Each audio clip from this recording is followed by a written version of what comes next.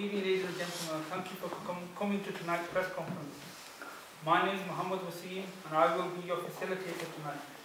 I was born and have lived in Rochdale all my life and have been active in the local Muslim community for many years, organising seminars and events. Tonight's event has been organised by local residents of the Muslim community in Rochdale and surrounding areas. These include Muslim writers, bloggers, businessmen, activists, professionals, solicitors, and others including Muslim organisations. Before I continue, a small introduction to the event and some house rules. Tonight's event has been organised with the background of the rising Islamophobia and discrimination not only in the Rochdale borough but also the surrounding areas and wider British society. I have a panel of guests today for the event, and they are Mr. Qasim Javed, who is a local businessman, Mr. Suleiman Ahmed, who is from the Rochdale Association of Private Hire Drivers, Mr. Kamran Khalid, who is also from the Rochdale Association of Private Hire Drivers, Mr. Abdul Rashid at the end, who is also from the same organisation, and on this side we've got Mr. Shaukat Hussain, who was a victim of an attack whilst driving his taxi. The format for today's event will be as follows. In a few moments I will ask Mr. Suleiman Ahmed to read out a short press statement, after which there will be time for questions from the floor. When asking your questions, please state your name clearly and what press organisation you are from, and please keep the questions short so we can have more time for people to ask questions. So we'll hand over to Mr. Suleiman Ahmed to read the press statement.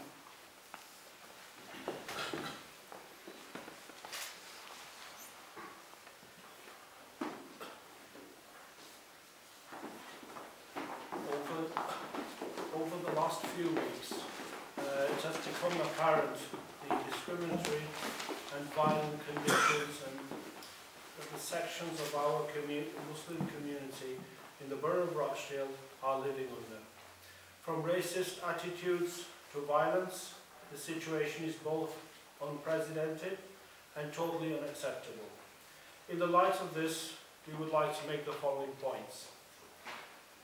First of all, it has become evident to anyone that follows events on the media that Islam is being portrayed negatively and that Muslims living in Britain are bearing the brunt of discrimination and violence.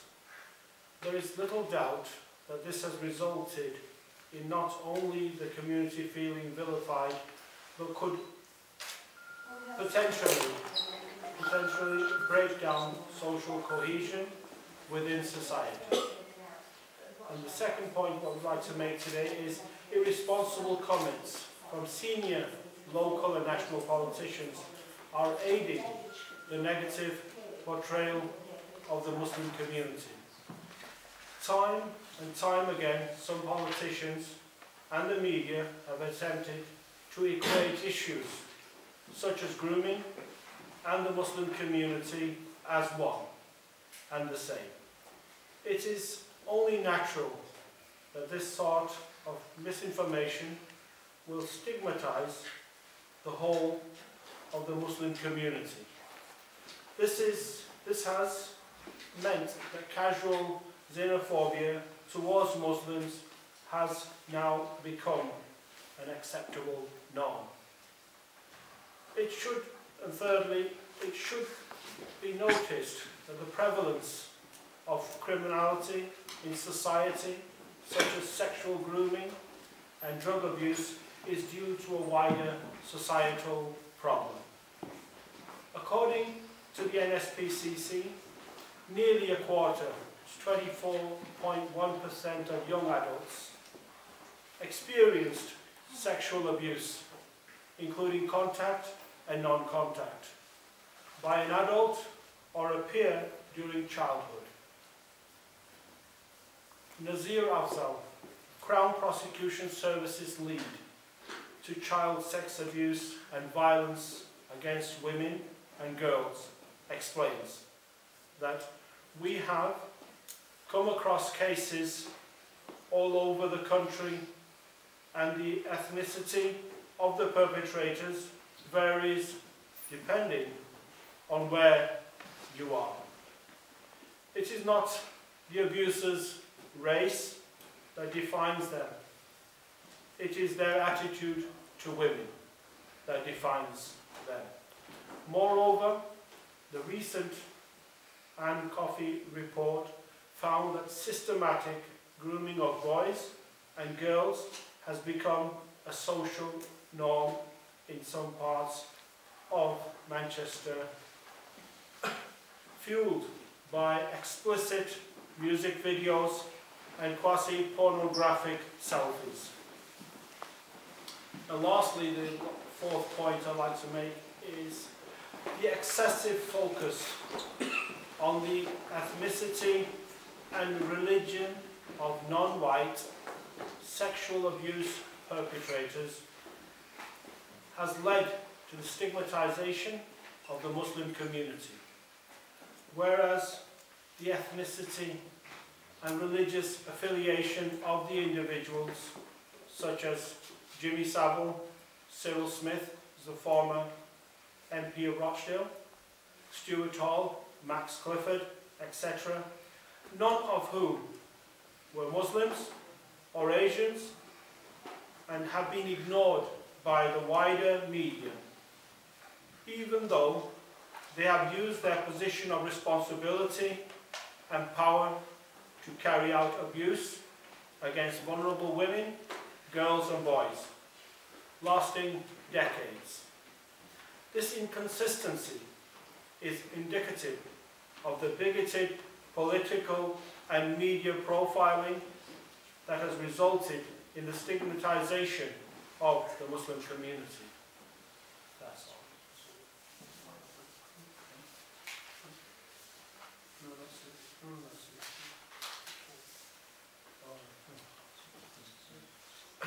Sorry about that. Point 5. Right. Unfortunately, we are now facing a situation where this disdain of the Muslim community is something which is deemed acceptable. We do not wish to go back to the situation where discrimination against minorities becomes the norm. We believe that all segments of society have a duty to stand up against Islamophobia in all its guises. No matter how subtle or apparent, we intend to double our efforts in order to alleviate the misconceptions that have been manufactured by irresponsible speech, not only by the far right, but the mainstream politicians and the media. Part of our action plan will be to educate the wider society about Islamic beliefs and to help overcome stereotypes against Islam. Thank you very much. Thank you. Now I'll open the floor to any questions. If you want to ask a question, please state your name and the organization you represent.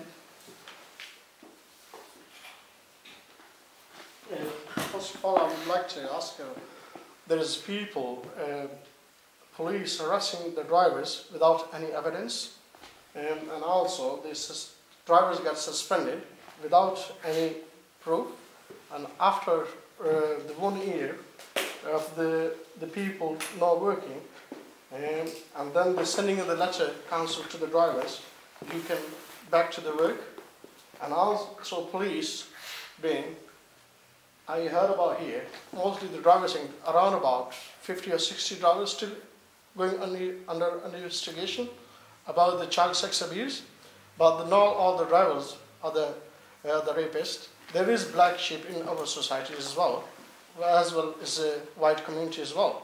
But we have to work with the local communities and authorities as well to these allegations coming, mostly the taxi drivers, is my brothers working very hard for the families as well. So I'm asking local authorities to cooperate with the drivers and those with the taxis ranks to work together, and those people who are responsible for these issues to work together with the communities as well. So I'm hoping in futures, any events, medias or police, they should talk to the local people as well as drivers as well. I got a couple of examples here sitting with me. They've been suspended from the job and they haven't worked for a long period. And some people getting divorced as well. And after that, 1 year, they are innocent. And the people not coming here through the media because they're feeling shy or shame for their families. And they are very, very, very, very feeling bad at the moment. So I'm asking my brothers and also the media as well to cooperate with these issues, and we work with the local authorities as well. Thank you very much. I think one point I'd like to make according to this, obviously the situation is very intense at this moment in time, but I think the idea that we need to get everything out in the open, and that way is that the only way we can do this is if we hold like a forum of all the people in Rochdale that have the responsibility for law and order. That would include the police, the local MP, and also our local councillors. Now they need to, obviously, we need to open up the whole sort of situation that this is our problem that society is facing, our community is facing, and that's the only way we can get it, because we have to talk about it. If we don't talk about it, if we feel ashamed of, oh yeah, this and that, and our community does not support our people, they have deemed them guilty before a trial. And it's saying that, you know, yeah, they must have done something. But that's not the way forward. We need to, obviously, discuss this in front of everybody and ask the police and ask the local MPs and the councillors to come to the bottom of this. And while this investigation is going on, I think that to take their livelihood away from them is wrong.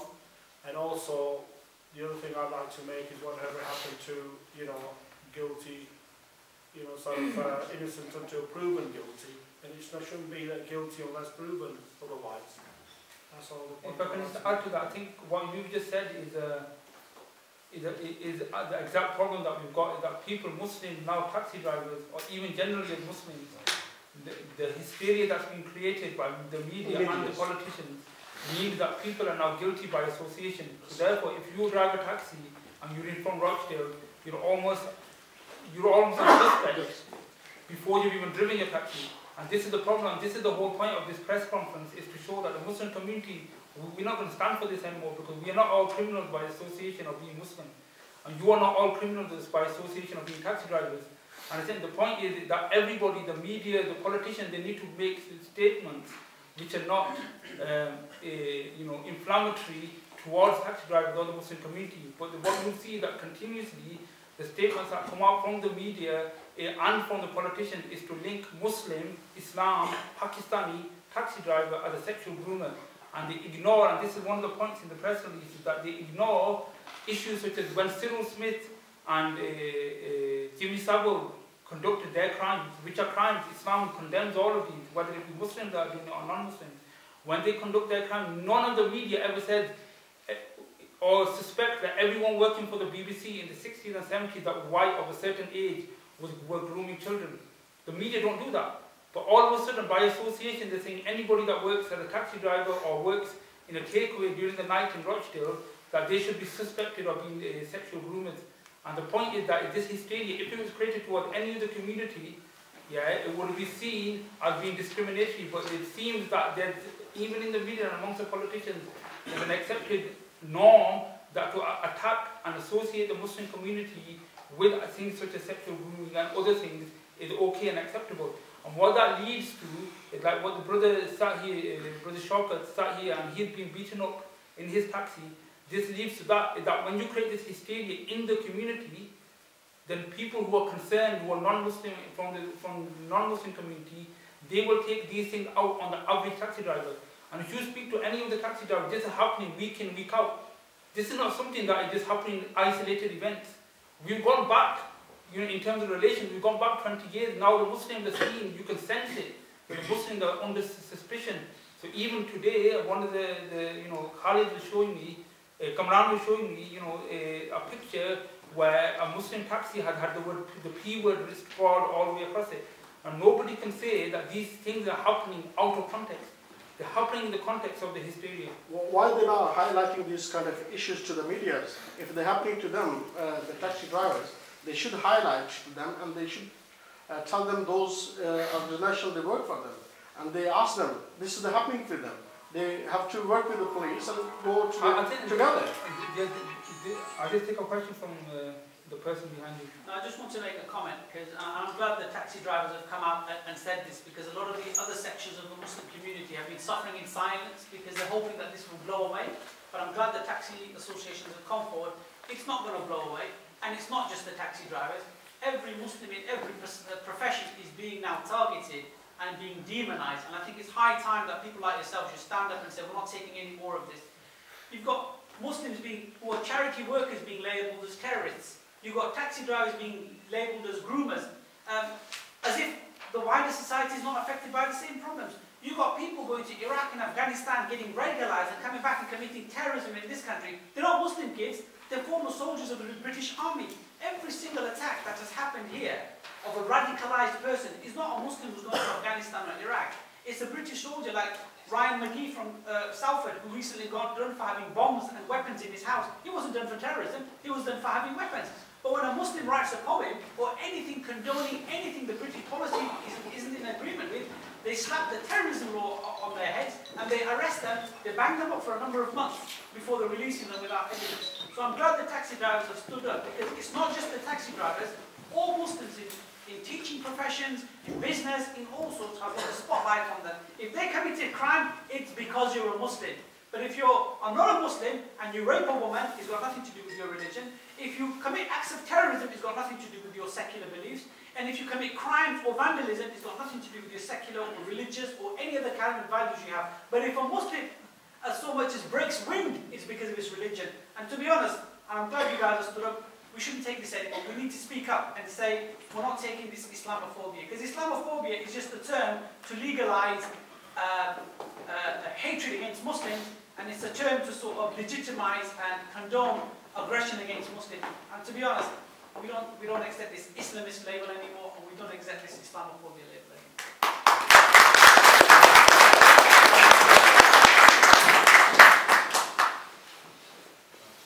Any more questions?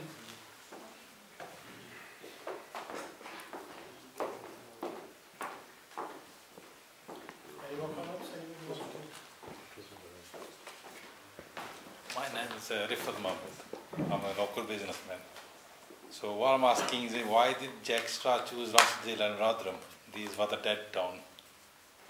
All these investigations, he's the mastermind behind all these. Ask Jack Straw and Simon, why did they choose the Rochdale? I think, to be honest, Jack Straw didn't choose Rochdale. Jack Straw chose the Muslims. That's what he did. Rochdale and Rotherham, or whether it could be any other town in the country. No, they did. What I meant was, he chose what he wanted to portray, Jack Straw wanted to portray, and these are irresponsible comments, and this is what we've got to bring into context. Yeah. That irresponsible comments by people like Jack Straw that say Muslims see white girls as easy meat, as they put it, yeah. Or any other politician that says similar things, maybe not such blatant language, but even more subtly, leads to what we call, what we've said in the press statement, is that the low-level xenophobia that exists, it leads, it does become normalized. Just imagine if a non-Muslim person continuously hears that Muslim people, whether it be Rochdale or Rotherham, and why they chose these towns, I don't know yet, but whether it be Rochdale, Rotherham, Derby, Oxford, anywhere, or any other town, when they continuously hear this, what comes home, it affects the Muslim community. It affects my wife when she walks to the shops, and you get teenagers spitting at her because she's dressed in an Islamic dress. You get teenagers saying, look how she's dressed. That's the kind of racism and the xenophobia that comes to us.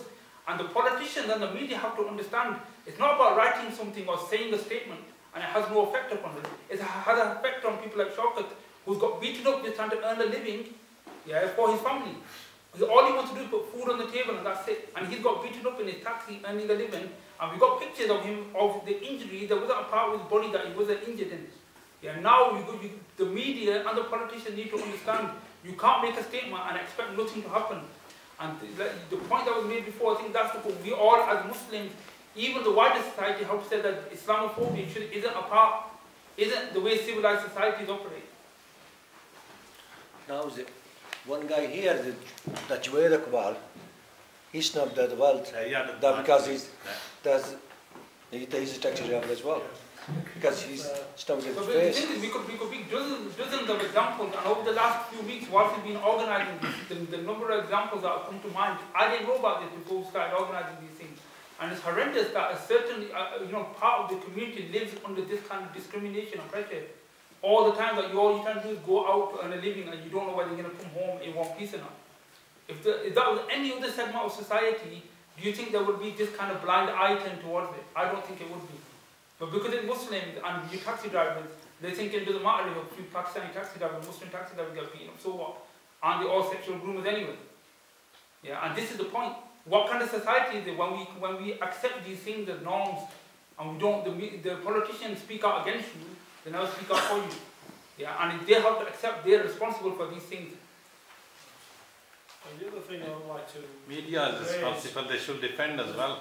Yeah. They put our point of view as well. There's one more thing, one small point I'd like to make is that obviously in Rochdale, because of our majority here in the first place, I mean, we are the people who actually cast the winning vote. And if we make a person, an MP, a Member of Parliament for this constituency, it's through our votes. And if that person cannot represent us on a fair and equal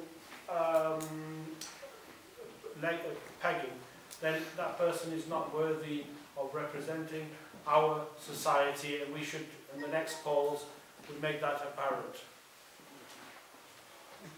Can I take a question from So can I just clarify that? Are you saying that Simon Danchuk is not representing the Muslim community then? No, what I'm saying is that politicians, when they make irresponsible statements, they should take responsibility what happens to people like him. The other thing what we need to point out is that Problem is, Simon's not working for Rochdale people, he's working for... And the point is, the main point is... this is just one thing I'll finish off very quickly. The main thing is, the reason is that him representing us, if he was representing us, he would be sitting with us, he would ask us, what's the problem? Why is it that we're supposed to be out there grooming girls or whatever, but he does not understand the wider implications of what he's saying. And the main thing is that we've had, for the last 30 to 40 years, we've had a lot of sort of young girls becoming mothers. We've had teenage pregnancy problems, we've got a lot of poverty in this town, where people are finding it difficult to go about the business, pay their bills, pay the rent, and obviously they feel a resentment, and all they need is an excuse, and obviously the media provides the fuel. Did you speak to your local councillors about this kind of issues? No, basically, we invite the local councils, but the point that should be clear is I don't want to politicize this issue. It's not about Labour Party, Liberal Party, Conservative Party, or any party. It's not about a councillor or a politician. This issue is about Muslims, ordinary people. When you're walking on the street and you're getting looked at like you're some type of criminal or a terrorist, that colour isn't coloured by the Labour Party or the Conservative Party. While these people do the big statement, so we don't want to criticize this issue that I should vote for this person and these issues. The point is the Muslim community needs to make a stand that enough is enough. Yeah, and we've come to a point where enough is enough. And whether that be taxi drivers. So I don't want the reports to go out that we are defending one party or the other. That's not what we're doing here. We're not about that. Everyone was invited. They're welcome to come. The door is still open, and they're welcome to come. We never stopped anybody here. It's an openly, publicly available press conference. So the issue is that the Muslim community must make a stand, and the non-Muslim community should understand that Muslims are not all sexual groomers or all terrorists. I think there's a question at the back. I'm just wanting to comment really what you mentioned about the wife going out. Every single time I step outside my door I have threats. I've had somebody mark the pavement as if they want to run me over. Comments I'm a terrorist. I've got a bomb underneath my clothes. It's absolutely continuous, and it started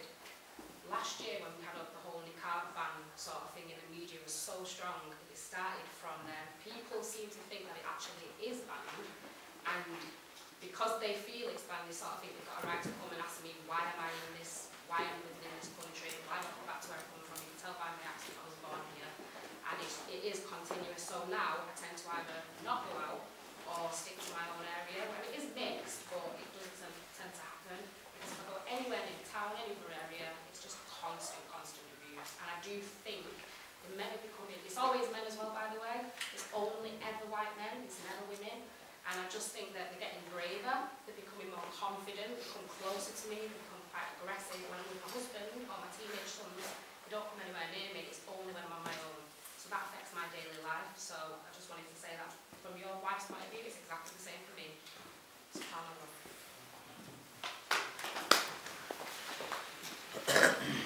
yeah, I wanted to make a point on in addition to what the brother just said there. I think we should forget the politicians, the mere fact they don't come here. If anything's controversial about the Muslim community, they will not put their heads above the parapet. Jack Straw has been voted in year after year after year by the Muslim community in Blackburn, yet he's the one who's instigated that sister over there getting aggression in the street.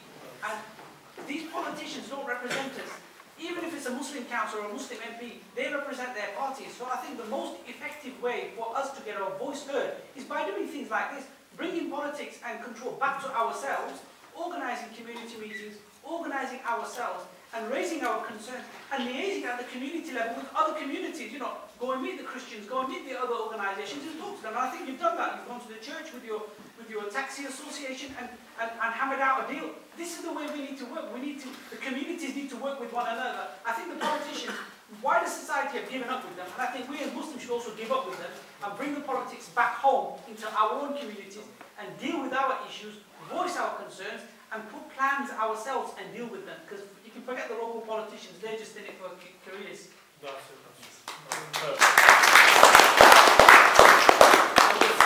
one of the points what I was trying to raise before as well, in the way that obviously for them it's profession. And for us, day-to-day life is getting more and more unbearable. So I think that's the more what we need is obviously more forums like this, where we can actually invite everybody when it's in the proper in the newspapers, even the English people, Christians, Muslims, Jews, whoever wants to come is welcome. And that's what we want to do. We want this community to be one. Not just Asians on one side and English on the other. One community, looking after each other, and obviously no aggression from either point. I mean, we don't want to be like saying, well, we'll go and, because our taxi drivers will beat, so we'll go and beat some English people. That's a negative way to go about it. And we need, like I said, a greater understanding and a bit more cohesion between our society. That's all. Are there any more questions? Sorry, can I just ask what your action plan involves, what kind of things you want to do? In terms of the basic action points that we got organised, or we are going to organise, is that to give information and booklets to the taxi drivers that they can give to their non-Muslim customers, or if they ask questions about Islam and grooming and these things, to basically remove the myth that Islam and grooming is linked. The other thing that we want to do, what we think should do, that the mosques, which they do have opened it, but we think the mosques locally should be more open toward the non-Muslim community, so they can come and discuss Islam. And also we want to, in the future, organize workshops for the local community who can come and learn about how to show even their own next door neighbors, discuss Islam with them, and that even all non-Muslims should feel comfortable discussing Islam, asking the questions they've got about Islam to Muslims, rather than the lady was saying, rather than staring at her and getting aggressive.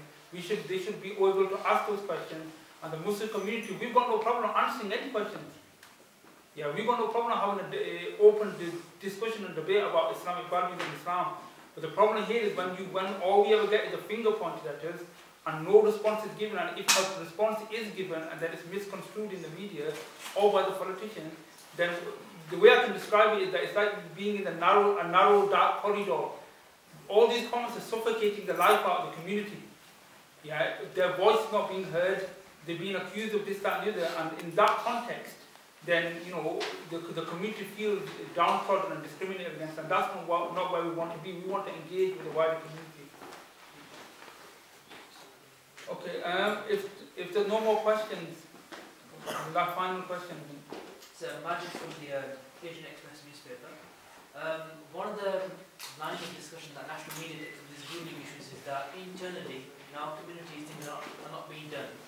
The onus is not taken. So mosques, they need to talk about these issues. Now, do you buy into this argument that it's like an internal issue and therefore there needs to be an internal debate about grooming and these issues? Look, I think there definitely needs to be an engagement in order to address some of these pressing issues which have been raised today. However, obviously it's part of our responsibility in order to create this engagement. We need to be proactive in arranging dialogue and discussion where we can address these. We need to open our mosques up so we can have open days, so we can educate the wider society about Islam. And more importantly, we need to look at how people can, for example, deal with some of these day-to-day challenges that people are facing and how to respond to the discrimination that they are witnessing. The internal debate is a section of it. However, the main issue is that the very reason we are here is because this issue has been of grooming and other issues have been ethnicized, and they have been profiled as though they're only Muslim issues. And the biggest kind of the people who have created this climate are the politicians, it's the media, and it's very obvious. We don't need to look at which politician. You can just Google it, and you will see a number of Google pages where there's Islamophobic attitudes, and this has reached to an extent where it has now become an acceptable norm. It's becoming black mention of prejudice. It's becoming a norm. It's affecting ordinary people like this gentleman at the end. It's affecting his sister who's sitting here today. This is the main issue. This needs to stop, and of course we also need to have a wider engagement with the wider society as well. I would like to add a point as well that media needs to play a better role.